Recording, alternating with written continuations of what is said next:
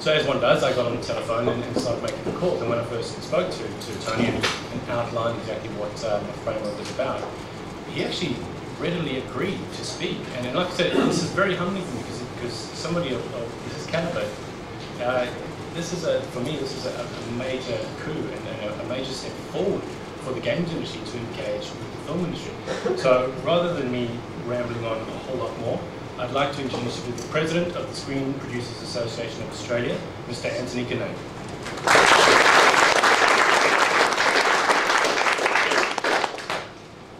Well, good afternoon, everybody, and what a lovely lunch that was, and I thank the organisers of this event for being so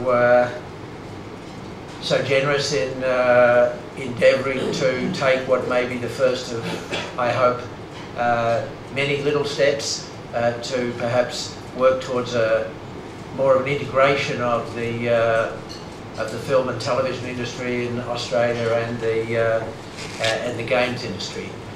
As Tony said, my name is Tony Ginnane, and I'm the President of the Screen Producers Association of Australia. And the first thing that hit me when Tony asked me to speak at this event, once I started to think about my industry and your industry, was how many similarities there seemed to be between the two of us, and yet curiously also both in history and process and practice quite a lot of differences, what a lot of differences seem to presently exist. And when I did a little bit more research about this event, part of the reason why I was pleased to speak at it was this, I think, interdisciplinary analysis is terribly important, and I think that we need to work harder to learn from each other and to apply lessons that we've learned from our individual businesses to each other's businesses.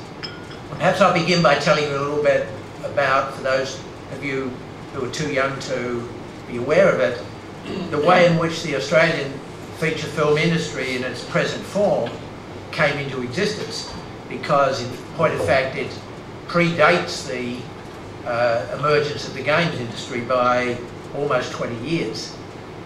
It was in 1970 that the Gordon Liberal government, following lobbying by a group of arts activists, set up a number of institutions to foster and create a new Australian film industry. These entities, names of which may be familiar to some of you, included the Australian Film Development Corporation, which was a merchant bank for financing feature films, the Experimental Film and Television Fund, and the Film and Television School. And just goes to show what you could buy in 1970, the initial appropriation of the AFTC, the Feature Film Funding Merchant Bank, was a big $1 million. There was a tariff board inquiry in 1973, and a new Labor government under Whitlam came into power. And when that happened, the Experimental Film Fund, the Australia Council's film activities, and that merchant bank, the AFTC, were all merged into an organisation called the Australian Film Commission, which became the peak film industry body throughout the 80s. Now, I think it's important to note, in terms of drawing a comparison between film and games, is that our film industry, the new Australian film industry, did not come into existence because a group of producers sat around and discussed the economics of commercial film investment and successively lobbied government for support based on that basis. Rather, what happened was that a collection of arts lobbyists and some writer-directors plugged the support argument into a cultural agenda that at the time was keen to build an Australian identity in the arts and to break the then prevailing ties with the UK, cultural ties with the UK, and to a lesser extent with the United States.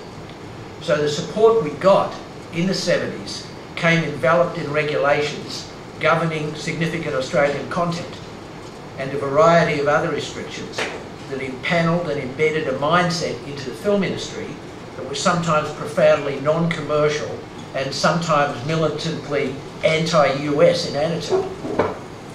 Many Australian filmmakers of the 70s and the 80s were determined to shoehorn Australian audiences into examinations of Australian history and subcultural lifestyles which had neither mainstream nor export value.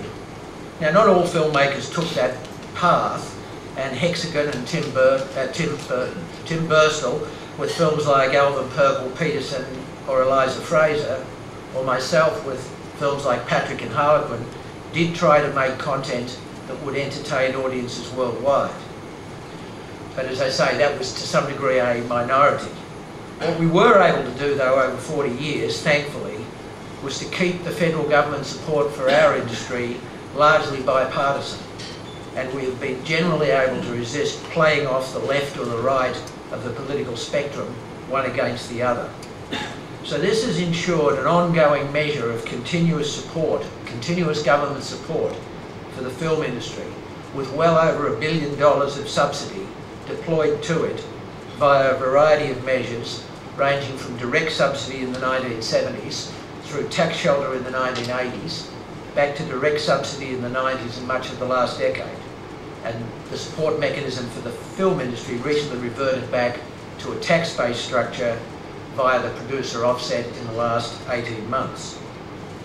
Now, some commentators argue that this continued support for the film industry, continued government support, has encouraged us to fail to accept commercial responsibility for our output. And it is indeed that support that is responsible for the comparative lack of success of our industry over the years, hiding, as it often does, behind the mantra of the alleged worldwide domination of the film industry by the Americans. Certainly, recent re-evaluation of our business and what needs to be done to take it from a cottage industry to a series of sustainable businesses has fortunately focused on both commercial and cultural goals. Apart from the producer offset, we have seen the introduction of the location rebate to encourage large-scale international films like Knowing or Ghost Rider to shoot in Australia. And also we have now the PDV, the post-production digital video rebate for post-production. And neither the location rebate nor the PDV rebate are based on Australian content. They're based on Australian spend in Australia. Now, your industry, on the other hand, was initially driven by individual developers working to develop their own IP and then gradually combining those activities with fee-based service work for the big international game publishers. You guys have never had, except in the broadest and most populist sense of the word, I suppose, a cultural agenda per se. With almost no government support and without content restrictions, some start-up companies in your industry, like Beam, were sufficiently attractive to be acquired by international entities like Infogrames. Others quickly began to provide price-effective content for Sony, Vivendi, Universal and EA. When the new Australian cinema re-emerged in Australia, film was already 70 years old.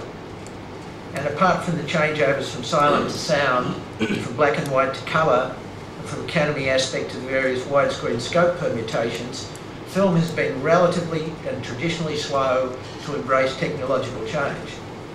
On the other hand, the games industry, from its beginnings, has had to embrace change and deal with many of the issues film still has to fully rationalise. Issues like the solo game player versus the MMOG experience mirror the debate about watching films in a cinema with an audience versus watching them at home on a TV, PC or console.